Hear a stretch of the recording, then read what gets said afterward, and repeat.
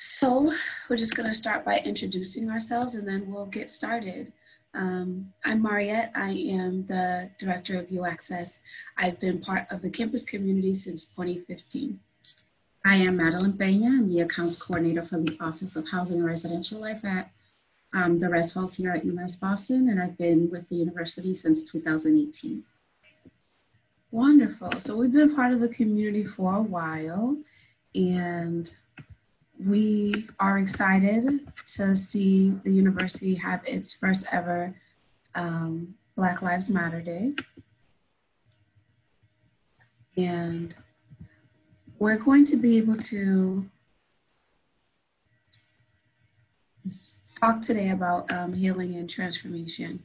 And just still allowing people in from the waiting room. All right. Okay, so the reason why we brought up this topic for this seminar is because there's so many things that has happened in the past couple months.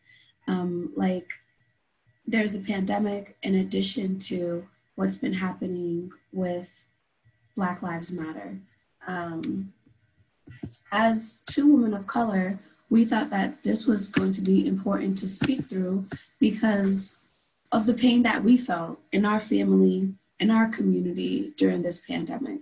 I'll share a little bit about my reactions and then we'll have Maddie share about her reactions. Just want to let everybody know, please make sure you're signing in for the event if you don't get a chance to. And we'll also be able to put in a link later of how you could sign in.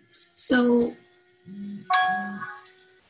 when the incident happened with George Floyd, when he was murdered by the police, this was a time where we were all going through a major transformation in society, seeing things that we've never seen before, and experiencing a lot of pain. For people of color, we experienced it first before society began to notice through protests and so many people bringing it through awareness by celebrities and politicians. That was very painful for me because we've seen so much happen, and it happened every single year to so many people of color. And I thought, how can I continue to uplift my community? How can I continue to emerge and resurface every time I feel drowned from all of this pain? Exactly, and it's not only that, is a lot of people of color share the same feeling as you're tired. You wake up every single day tired, waking up with feeling the same feelings every single day. It's like deja vu, Groundhog Day, every single day when you hear on the news of another person of color being murdered by due to police brutality, or it's just be not only a Black man in this country, Black women as well, waking up not knowing if you are going to come back to your family, if you're going to see your loved ones. Not only is it tiring, but it's painful, and it really hurts that you have to live through that every single day. And nobody should have to experience that.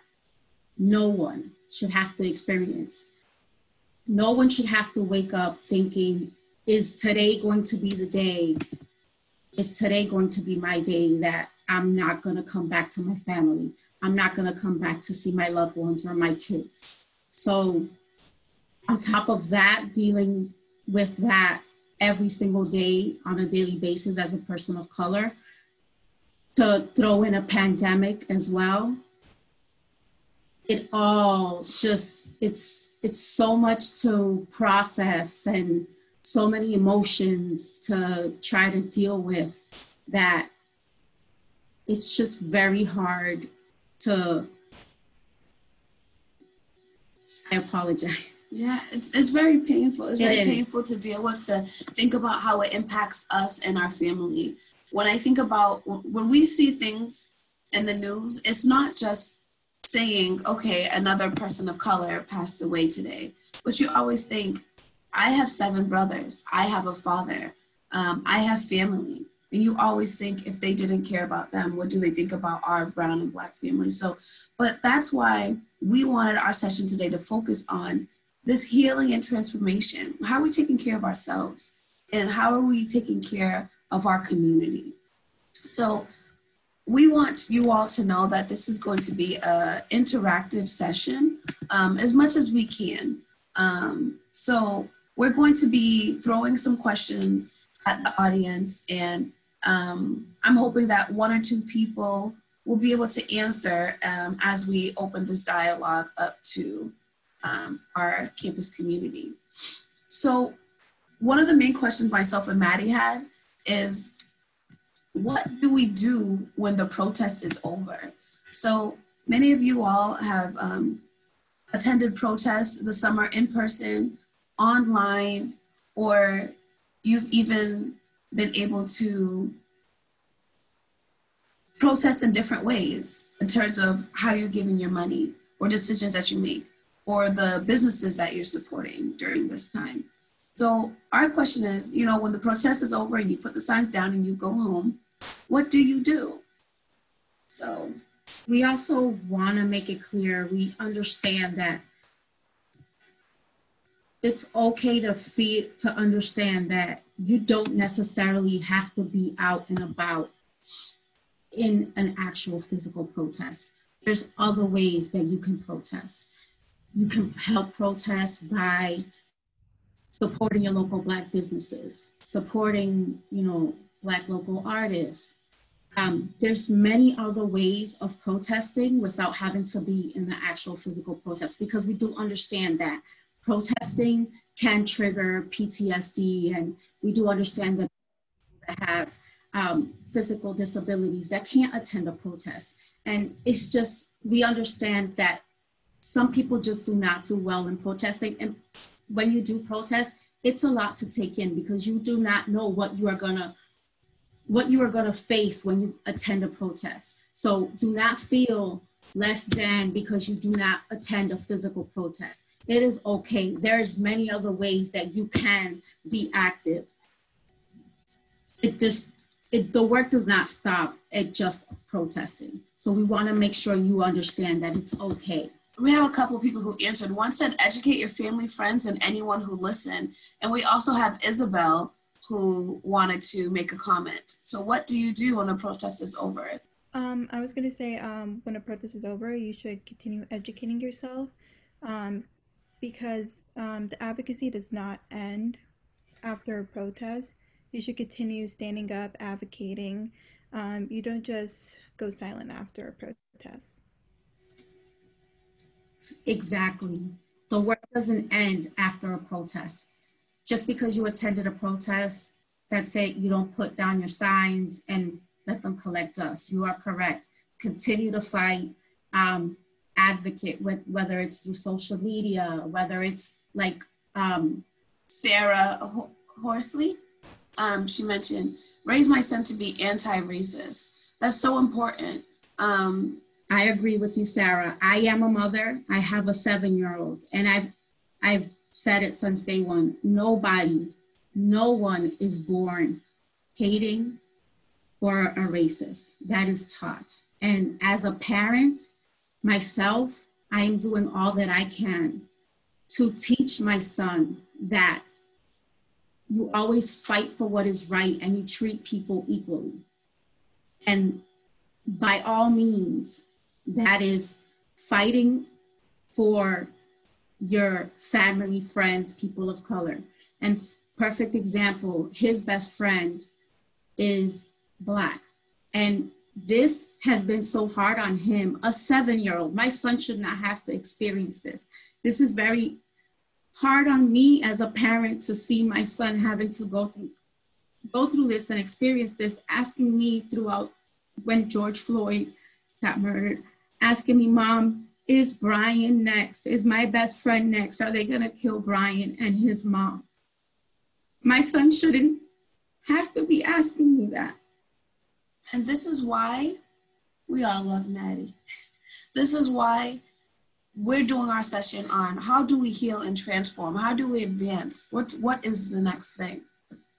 Oftentimes people are in protests, and you even hear people step up with the mic and they're just saying, I've been to countless protests. I protested last year, I'm protesting this year, and most likely I'm going to have to think about it next year. So how are we taking care of ourselves? And let's talk about some of the things that we need healing from. Now, we have some up on the slide, but we're totally open to our community and friends putting stuff in the chat and letting us know what else you need healing from. So some of them that we thought of was media, right? So for example, in media, as a woman of color, if I see another woman of color in a protest get slammed down to the sidewalk as they're arrested from a protest, it triggers me. So I need healing from media. From systemic racism. We see it happening in society, but then I go to work and I face it at work as well. So I need healing from that. You want to take the next two? Exactly, past experiences. As a person of color, I can guarantee every person of color can think of a past experience, whether it's a past experience or a recent, or even they face on a daily basis some form of racism that they have encountered or encounter on a daily basis. So we have to learn to heal from that. Reactions. How is your community reacting to it, right? So you could be someone who's like really close to you, or a colleague at work that you usually have a split a donut with, and then all of a sudden they don't share the same thoughts as you. And then you feel like, wow, this is people I considered my community. These are people that I respected. It could be even reactions from celebrities that you admired, designers that you admired. When they come out and they make these statements, and you're just thinking like, wow, that's really painful. Exactly. Especially when it's a reaction from someone that you thought you really, especially respected. Exactly, that is somebody that you really respected and you looked up to for them to have a reaction completely different to what you thought they were going to react. That's very tough, and you have to learn to heal from that and learn how to take that as it is. Mm-hmm. We also have complacency. Sometimes you're looking at these large organizations. Sometimes they could be leaders within your own community, within our own government, our campus, and sometimes their actions can come off as just being complacent and silent and not saying anything. And sometimes people have to take a step back because they're in pain too, but other times you're just like, how can you just let this happen? It's as if, say, someone walked in and they punched Maddie in front of me and I did nothing. She's like, I thought you cared about me. So sometimes it's complacency. Trauma, built up past experience. Yes, definitely trauma. Trauma, I believe, is a big one because, for example, I have had people in my family that have had experienced situations where racial situations where they have been brutally beaten by police, white people, situations where that can really damage you, and it almost it leaves you in a place where it leaves you angered, and it builds like this fire in you, and you want to just like hate the person, and creates hate and fuel hate within you. But you have to remind yourself that hate is not gonna do anything. You have to rise above that, to make sure that you don't let the hate consume you, and mask mask your trauma. Correct. We even sometimes need healing from our own government, or as we're going to transition to the next slide, this cycle. So sometimes we need a healing because we find ourselves like we're in a hamster wheel, the same thing happening to us over and over and over again.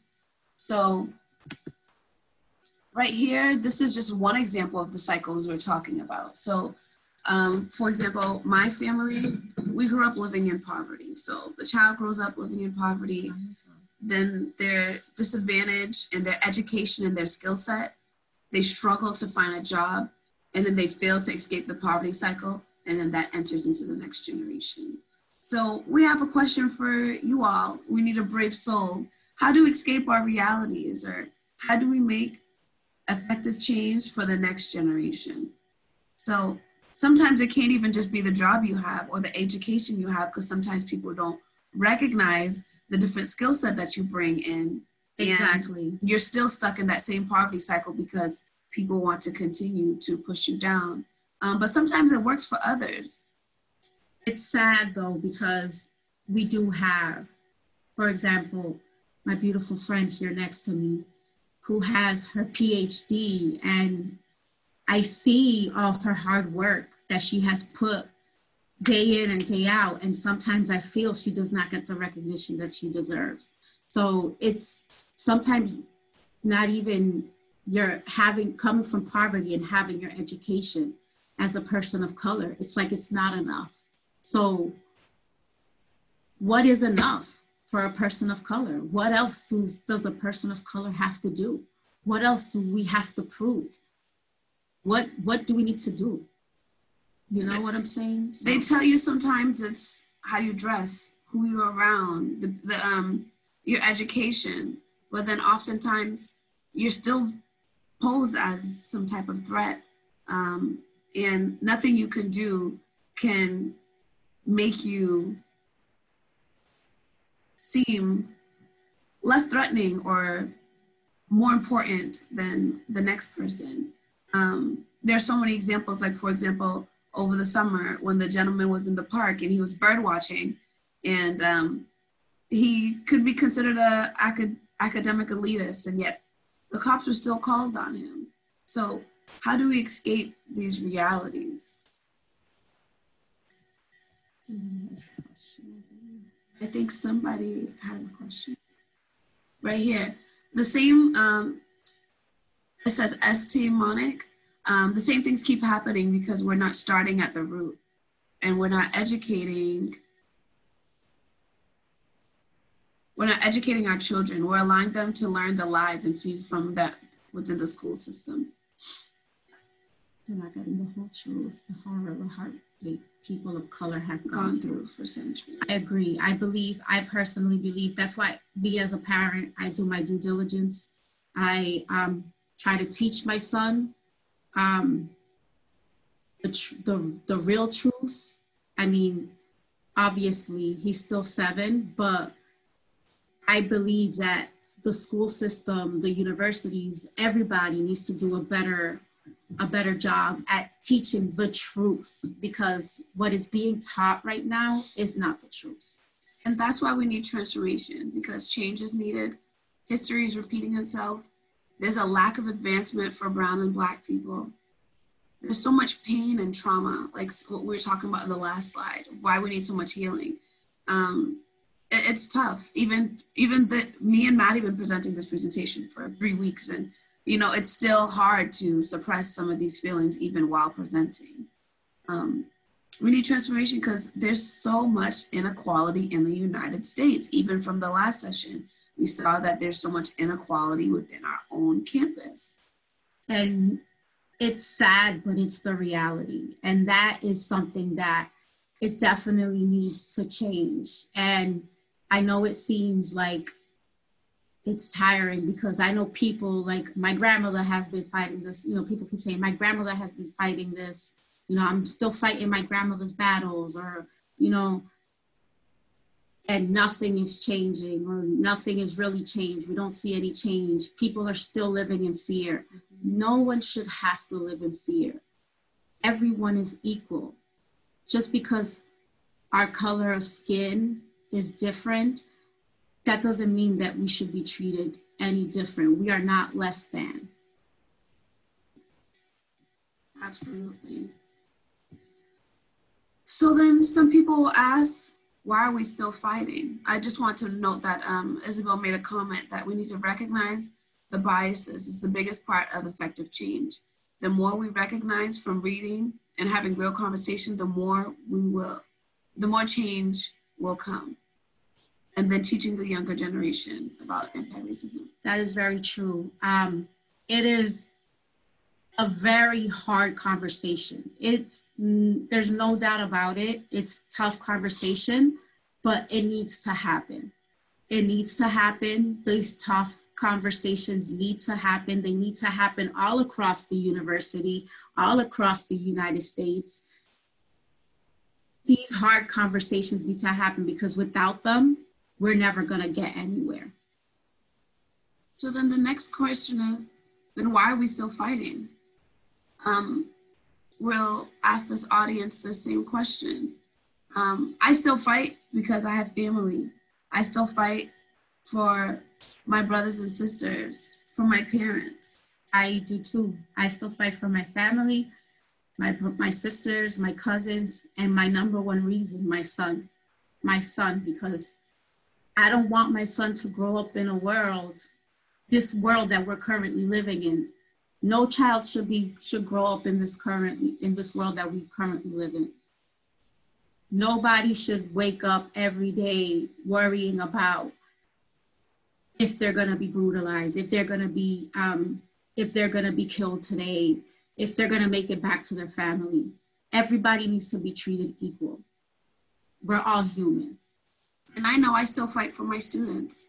Exactly. I see my students and they're here, they're getting an education, especially at UMass Boston, to make a change for their family, friends, and loved ones. And just because I have difficulty doesn't mean that I want to see my students have difficulty. I want to be able to see them use their education and make change. We have Earl Williams who would like to make a comment. Earl? Oh, I'm here. I just had to find the mute button. How are you? Good.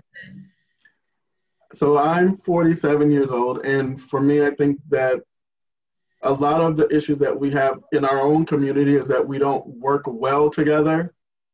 And I feel like if we work within ourselves to better us, because I think sometimes the reason that systematic racism happens is because they know how to get us to fight amongst ourselves. And nothing happens with that.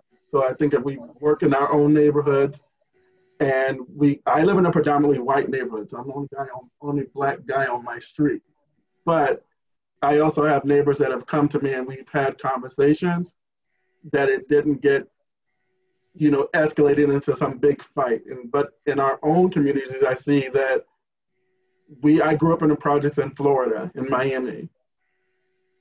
We fight too much amongst ourselves and nothing really happens, and that's what I think they count on. I think if we get better at not doing that, then I think we can move further. Thank you. Thank you so much. Thank you so much, Earl. I think it's very true. I feel the same. We're in a society where people of color always have to be the first or the only Black person in their classroom, only Black person in their street. And if we have this stigma that when it comes to people of color, Black people, Hispanic as well, we're the loud ones, the troublemakers, touching to your point that we're always, the violence amongst each other. I agree with you. We need to work on that amongst ourselves, but I feel personally that a lot of that also stems from the pain that we all have deep within each other, within ourselves, from everything, all of this, from the racism, the inequality. People are tired. They're tired of being treated, they're less than. Yes, less than. They're tired of walking into a store, and just because you are a person of color being frowned upon or looked as if, oh, because they think you can't afford buying a piece of clothing or something. We also have Anne Malone, who shared a comment as to why she fights. She fights with fierce love because racism harms and kills biopic communities. I fight with fierce love to dismantle racism because it harms all of us, including white people. I think Monica probably agreed, or maybe that was a heart. And we have Christina, who mentioned, we still fight because the system has not yet recognized us people, human beings, let alone our struggle. Even after they do, we should continue to fight, because once we stop, they go right back. And Monica commented, if our ancestors fought no matter what because they needed change, we fight today because we still need change. Thank you so much. Those even made me feel better. Exactly. Even having this conversation helps people. So we have Anthony Ume, who has a comment. You could just unmute your mic and let us. So one thing that I want to contribute to the conversation is basically I feel as if that in order to move forward, we also have to take into consideration on history and be able to kind of, it's hard to digest, but we need to also understand that. Within education, we learn the basics, Martin Luther King, Frederick Douglass, Rosa Parks, just like the basics. But however, I feel as if that we need to embrace more of the African-American culture and knowledge to be able to kind of get more in depth with certain things. And then another thing I want to say is mental health is a significant proportion of the development when it comes to moving to the next stage. African Americans in the minority community, we are kind of embraced and we're kind of taught that whatever happens in the home stays in the home, which is fine to a certain extent. But when it comes, like you said earlier, traumatic experiences, in order to kind of overcome the traumatic experiences, we need to talk, we need to have these discussions. So if we don't do those things, then we're only setting ourselves back, you know? That's just you are 100% right, Anthony. I am Hispanic. I mean, I'm Latina. In the Latino community, you are taught mental health is like, no, you know, you keep things to yourself, everything's okay. You have to like put up this wall. And same thing in the Black community. Mental health is real, and mental health in our communities, it's huge. A lot of our people suffer from mental health, and it is something that we really need to look into and we need to address. And it is okay. You need to speak up. It is very important to, whatever you are feeling, the feelings are valid and you need to seek help. We're gonna definitely get into that. We're gonna, thank you so much, Anthony. We have 3 comments that I wanted to mention, and then we're gonna get to the next part.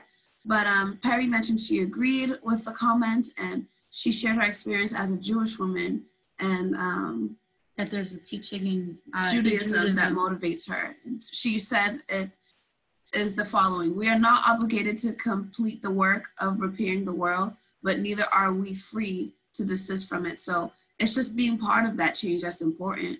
Aurora mentioned, ask the question, how do you explain to someone that their pain and loss is not a competition for who has the worst biopic life experiences?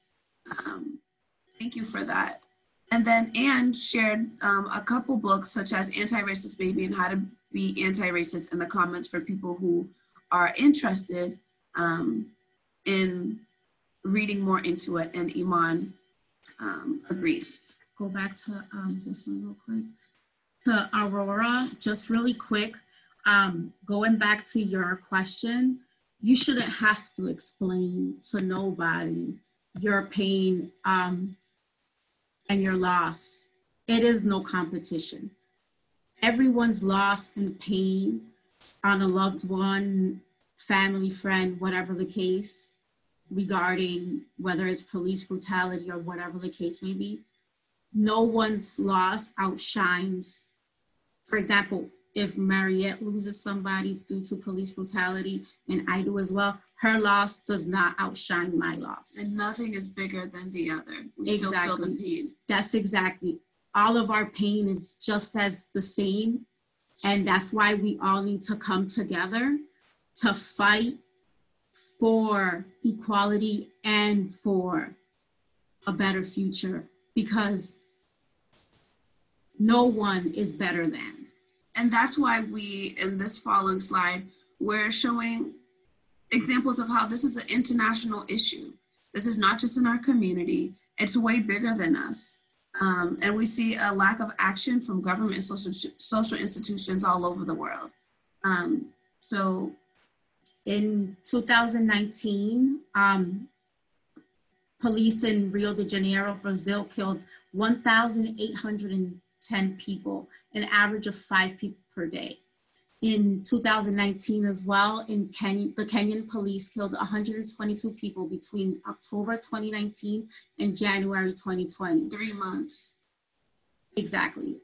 In between October 2019 and January 2020, police in Iraq killed around 600 protesters. Between 2015 and 2018, over 500 people were fatally shot by the police in Jamaica, and over 300 shot and injured. Around 1,000 people are killed by the police, in the United States every year. That's 3 people a day. So many of these stories of people are not heard of and spoken about. And then there's even data that shows the disparities as well and the issues that we're going through. For example, in the chart to the left, it shows small town issues. So while large cities account for 30% of fatal police shootings, the rate of police shootings per 100 homicide is much higher in smaller communities, but little research has been done to show it. And then if you look at the slide on the right, it says answering the call. Researchers looked at responses to 1.2 million 911 emergency calls in the United States, in US cities, and plotted the US force involving a gun across neighborhoods. According to their racial composition, white officers were more likely to use a gun than were Black officers, and more likely to do so in predominantly Black neighborhoods. And if you look at the chart, the orange line, those are the white officers, and the blue is the Black officers. And you will see the jump from 0 to 100. Which is, for me, this is very painful to think. I know that just growing up in my neighborhood, the amount of times that police officers were called on my family and the amount of times they were called on my brothers. And I've seen police come into my house and attack my family. And when I say attack my family, my brothers were just 13 and 14 when they would come and arrest them and slam them on the ground. But at the same time, when something happened to my own brother and he was shot, the police didn't even come. And he had to walk to the police station himself after being shot in the head and fainted on the steps of the police steps. So that just goes to show how sometimes people will have this pain in their hearts and they'll go through so much, but then they need healing from it. They need to have something to take away, or else they won't be able to function. And just to touch on fairly quickly, Walter Wallace Jr., whom his mother called the cops because he was obviously facing he was having a mental breakdown, let's say, like he was having a mental breakdown. They called for assistance and he was fatally shot in Philadelphia just last week. So that goes to show you right there, like you can't. That's real. Exactly. So we're thinking, is anything changing?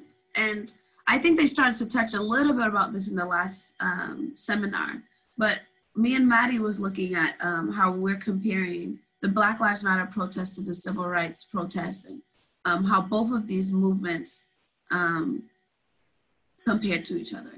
Yeah, and like we know that there's no doubt that the countless protests that happened during the civil rights movement led to change, and there has been some change.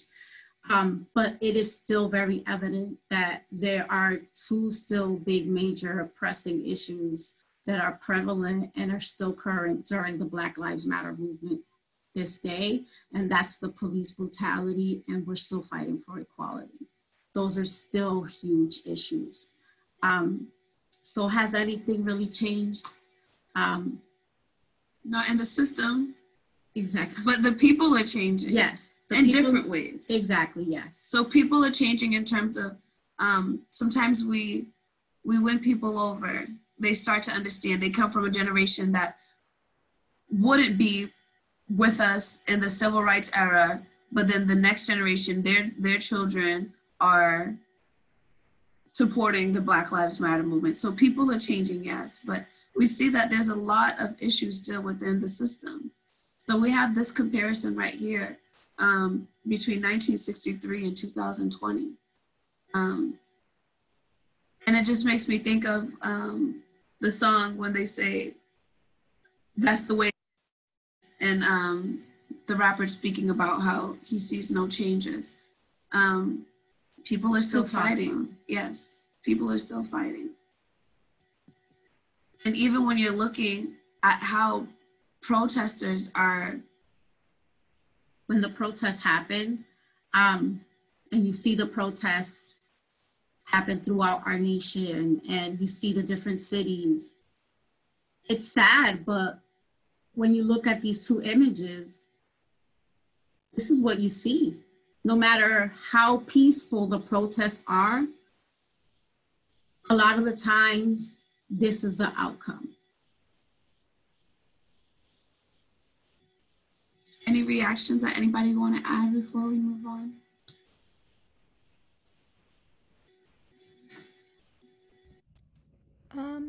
It's kind of disappointing seeing these two images from the civil rights movement and now, and just that nothing's really changed. There's been some change, but there's very minimal. Agreed. And so that's why when the previous slide, when we said, has there really been any change? We put, sadly, there hasn't really been, we put the answer is no, because although there has been some change, there really hasn't, in the sense that when you look at the pictures are still shockingly, sadly, very similar. And that's very, very scary, and it's sad, because by now, these pictures there should be a difference in between these pictures. There should be some difference in these pictures, but sadly there isn't. And Anthony Ume wanted to share a comment with us. So what I want to say to contribute to this picture is basically, from what I can say, it takes two people to have a conversation. So as much as Earl earlier was discussing that as African Americans, as a minority community, we need to come together, have these conversations, and develop a better outcome of what we can do for the next stage. It's the same thing with the government on the opposite side. So we need them to able to accept change, and are they willing to move forward in a better way? So it takes two people to really make this thing work. And when I'm taking criminal justice right now, what I'm seeing is that the government has a systematic way of their teaching. So people that are in these academies are learning bad behavior, bad policing. So they don't know how to cope, and they don't know how to regulate African Americans. And what they're basically teaching police officers is that African Americans are just crazy people. So they don't know exactly how to communicate with us or make that change. And then another thing too is that even within these academies, they are really still pushing more ignorance than any good. So it's just like I feel like with them is they have techniques with it when it comes to like community policing. So you may see some police like come into the communities, you know, donate, come to basketball games, do ice cream, this and that, but that is not changing the main fact of the realities of African Americans. Exactly. And I agree. They have this misconception of people of color.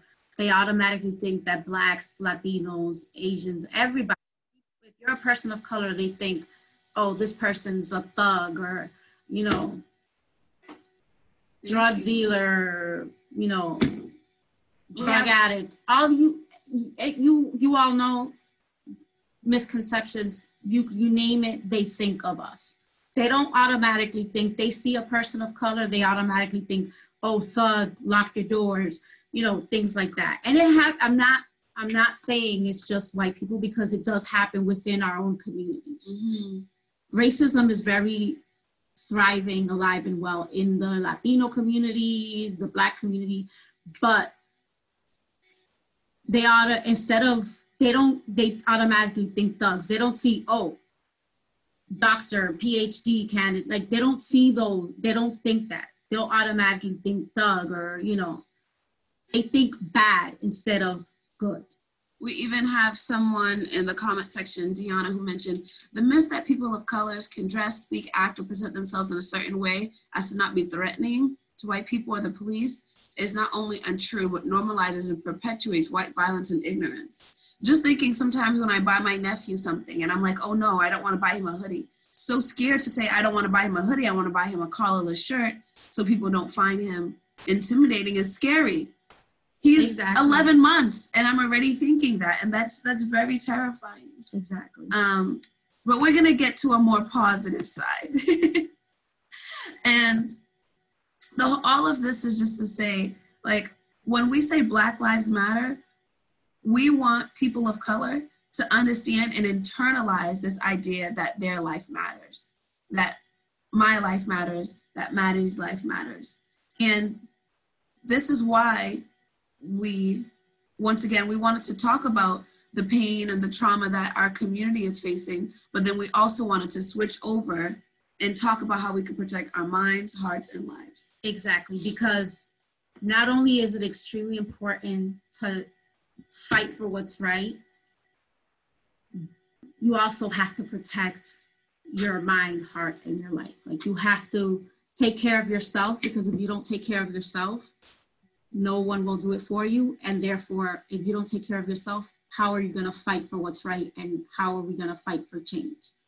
So in the presentation, we included different ways that you can include in your everyday routine to help you day in and day out, to help you take care of yourself and take care of your mind and your body, to help you heal from, when it comes to healing from trauma. And if you look at the picture, so if you experience or are experiencing trauma, you may need to get more sleep, get more sleep than normal.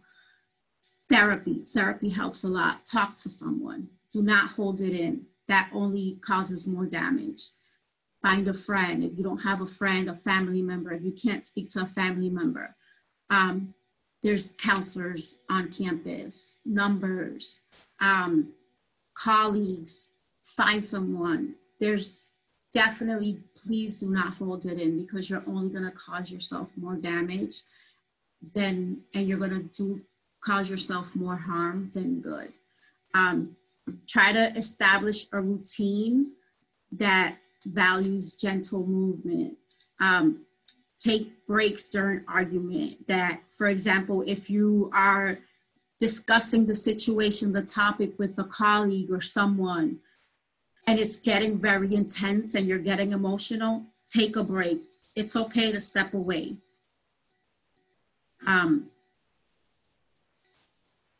And I think that one thing is, when you look at routines that value gentle movement, it could be even working out or taking a walk.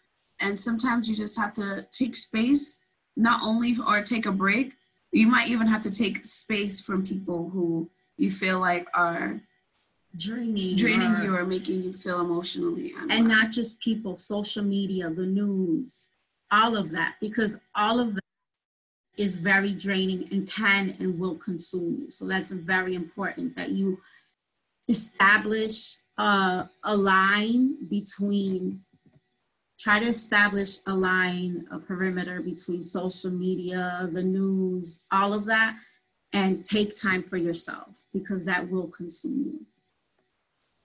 One campus resource, we're going to talk about a couple campus resources, and then we're going to go into we couldn't talk about this without mentioning that if you all need support now, we do have UHS counseling, and we have the information with their phone number. It's up on our website, so you could find it there. But even through the pandemic, while campus is closed, there is emergency phone support. So we wanted to mention that. And then there's also another campus resource called You and Be Your Best. And it has different resources even for, also for students of color.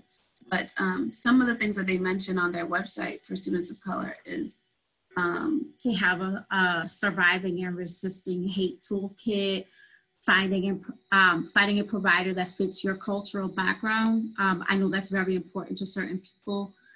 Finding someone that they feel will understand their background and they can probably relate to.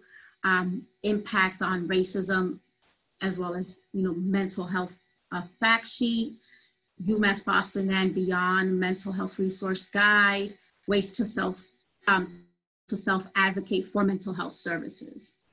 And so you can email them, or you could go on the website, and there's a plethora of resources that is available. I encourage you all, and if as we're going through the different ways for you to advance and heal, if you guys have comments, feel free to enter that in the comment section. So one of the resources that they have is the Surviving and Resisting Hate Toolkit, and that's by Dr. Hector and Dr. Nayeli. And we're just going to go through it now. So one of the first pieces is that as people of color and allies, as you're going through this fight, you have to remember that your body matters. Yes, it's very important that you take care of your body. Your body is your sanctuary. Your body is your temple. It's very good to try and stay physical, not only physical, but psychologically healthy. Try to eat healthy, sleep, at least try to get 7 to 8 hours of sleep a night. I know that's very hard for a lot of people, especially if you're under stress. Your mental health has a lot to do with that as well. But try to find ways to cope with your stress, whether it's through finding a hobby, working out. For me personally, I find that my way to release stress is working out. Some people find reading, knitting. Find something that will help you release and disconnect from everything that's going on to try to bring you back to a calm place. Disconnect from social media and staying physically active, going for a walk, a hike, or so forth. And if you're someone who can't be physically active, it's still important to look at the healthy eating and sleeping, taking breaks from social media. So you also have to recognize that your community matters. So staying connected to individuals and organizations that help. Just today, we have so many people who are on this call, and you could just see the names of faculty, students, and staff who are part of your community, who cares about you, who supports you, and wants to be there for you. Yes, sometimes it comes down to the basics, and sometimes it's something that we always know in the back of our head, but sometimes we don't know that we have these allies and people who are willing to support us until something like this happens. So fall back on your community. Yes, very important. People are here.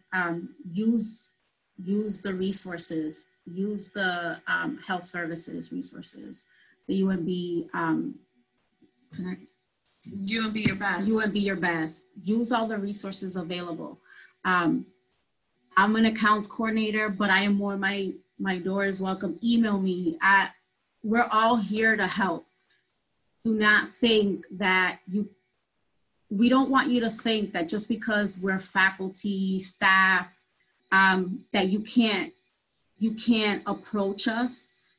We are here for you, okay? And if you ever feel alone, you don't have no one to talk to, you don't have friends, there's always somebody here for you. You will find someone. Sometimes it's a matter of making that one connection on campus. I'm the director of U Access, but sometimes people don't know who I am, especially since I started last month. But one person could know 100. Exactly. And that 100 could know 1,000. If I can't help you, I will definitely do my best to guide you in the right direction, to send you to that person that will help you, just as Mariette will. And I know everyone on campus will. So please ask for help, reach out. Do not feel alone, because you are not.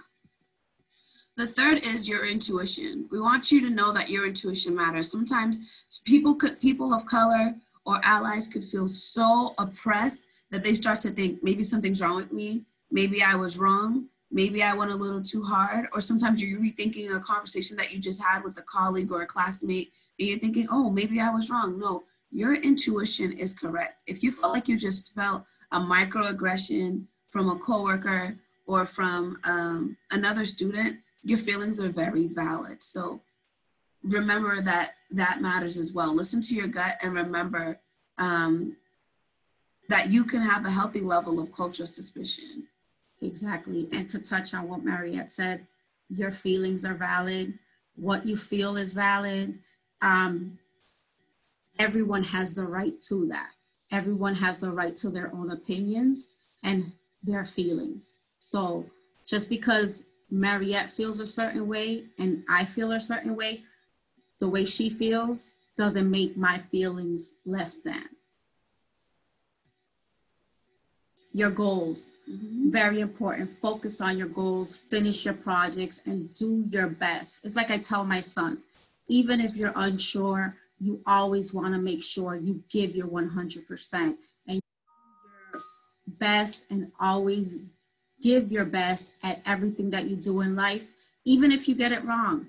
Because at the end of the day, you can always say, I did my best, I tried my best, and that is all you can do. And you always know, it's like I always say, no wrong answer. No answer is a wrong answer. You always wanna make sure and know that being successful is whatever you do, and that is in and of itself. There's a quote that I heard in the Haitian community, and to dryly translate it into English, it just goes, do the best you can, however you can, wherever you can, in any way you can until you can't no more. And that was me trying to translate it super fast, but it's a matter of sometimes taking care of yourself is realigning yourself with your goals and the things that you're trying to accomplish. You're trying to accomplish them for a reason. The things that you're trying to do, all within your gut, and they all have meaning. And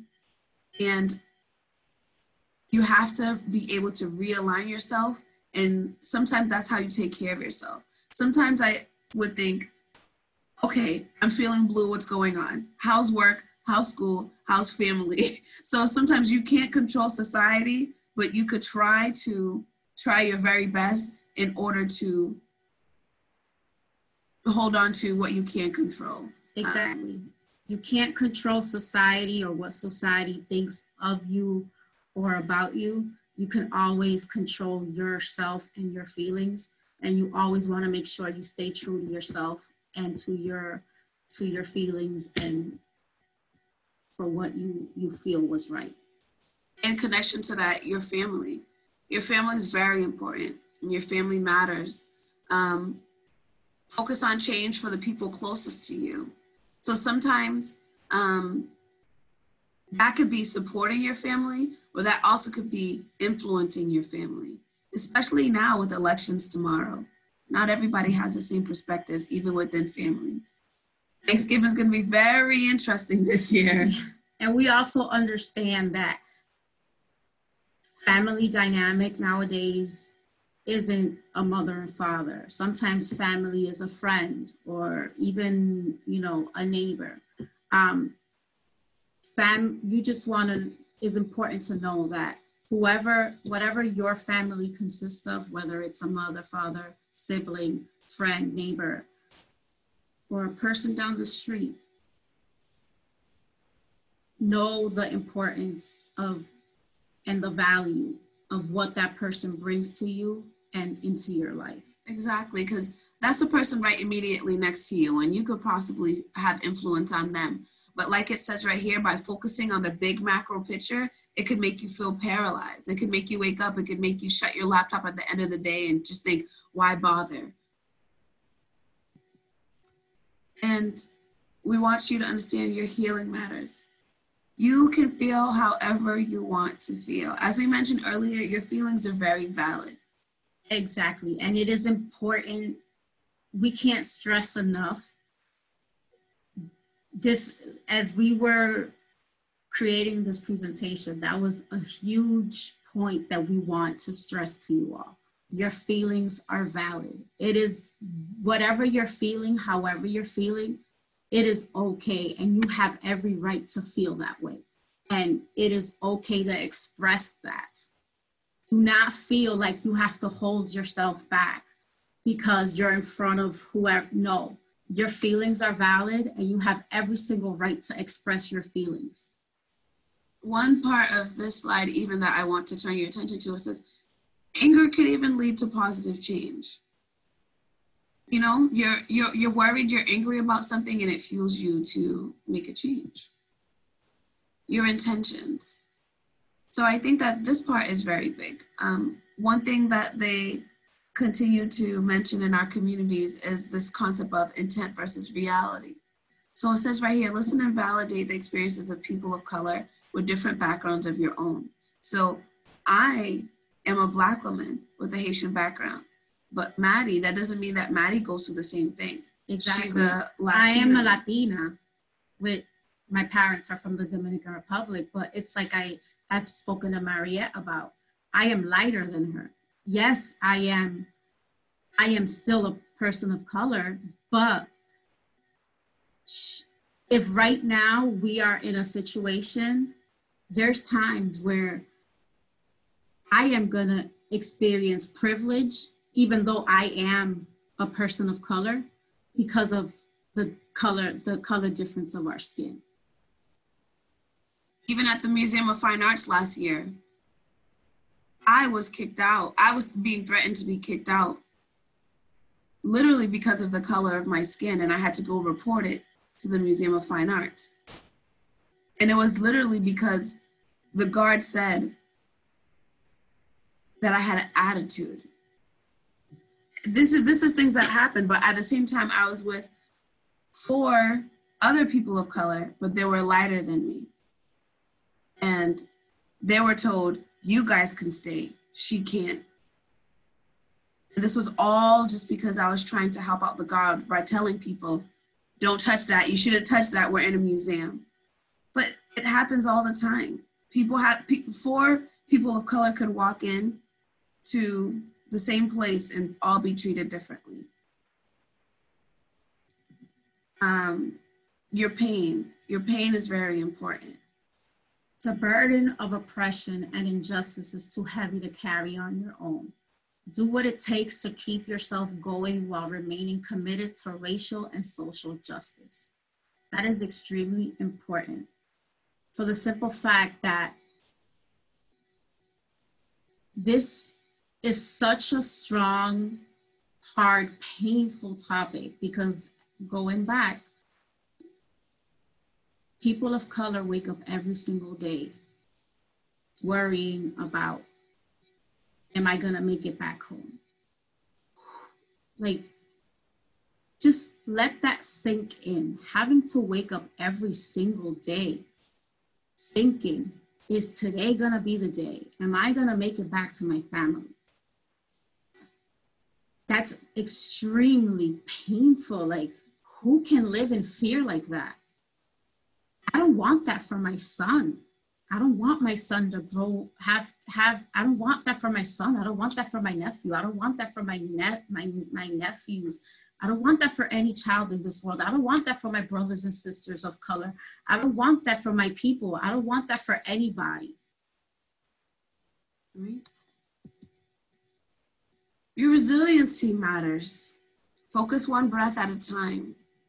Sometimes people admire the resiliency of people of color without realizing that that is a direct insult, because it could indicate that they're able to take on more pain, that they're able to take on more pressure. They fail to realize that nobody of color, Black people did not choose to. They don't choose. People are strong because they have no choice. People wake up every morning. People are tired. I don't want to be strong today. I want to be a regular, normal person. A Black person just shouldn't have to wake up every single day. Okay, I have to be strong. They're tired. Okay, people are tired. They're strong because they have no other choice. People have no other choice. And when you have no other choice, you have to do what you have to do. Because if they're not strong, who's going to be strong for them? Tell me. So it's not a compliment to tell a person of color that they're resilient. It's very painful because then it's expected that they stay that way. So while your resiliency is important, protect that too. And put that resiliency towards what matters to you the most, so that you can make sure that you're not working above capacity. And finally, we want you to know that your life matters. As people of color, just remember that the system does not get to determine your worth, your dignity, or humanity. Don't forget that you matter. So then it says again, remember your life matters, protect your mind, your heart, and life. And just to go over it really quickly again, remember as a person of color that there's many dimensions of you and an ally. Your body, your community, your intuition, your goals, your family, your healing, your intentions, your pain, your resiliency, your life. So it's not just the idea that your Black life matters. There's so many different components of it. And it's very important for you to recognize each of those components so that you're able to heal. So right now we'll open up for the next 4 or 5 minutes for questions. And thank you. Thank you all for taking the time to stay with us. So you could just unmute yourself if you would like to add on to anything that we said or ask a question. Or share a story or your feelings too, if you want to share how you feel. I think that it's important at the end of the day to look at all the different dimensions of a person, look at all the different dimensions of a life. When you look at all of the people of color who passed away year after year, we forget to look at the different things about them. When Breonna Taylor passed away, people didn't know much about her. And sometimes the only time the media will bring up another part of somebody's life is when they try to mention something negative about their life. And that's the sad part. When a person's life is taken away, people want to quickly shine light on the bad things they've done in their life, instead of remembering that that person is someone's daughter, someone's son. That person is someone's father, someone's mother, you need to think that that person could be your sister, your brother, your mother, your father, your son, your daughter. Don't bring to light what the bad things they've done in life. Nobody wants to hear that. A person has lost their life. That's the bigger picture. I think Earl was trying to say something. Yeah. He was on unmute. You can hear me? Yeah. Oh, okay. No, I just wanted to say thank you for having this discussion. And I learned new things too, and I'm more open to what really is happening. So thank you for taking the time to do this. You're welcome. You're welcome. Thank you. We appreciate all of you. Thank you so much for your comments and all of your support. And we hope that we continue to have this conversation throughout the year. Yes. So we appreciate you all. You will be seeing us sooner rather than later at our viewer reveal at 12:30. So count on it. So just 6 minutes from now, we hope you all log in and jump in as we interview the artists and reveal the mural. Thank you all.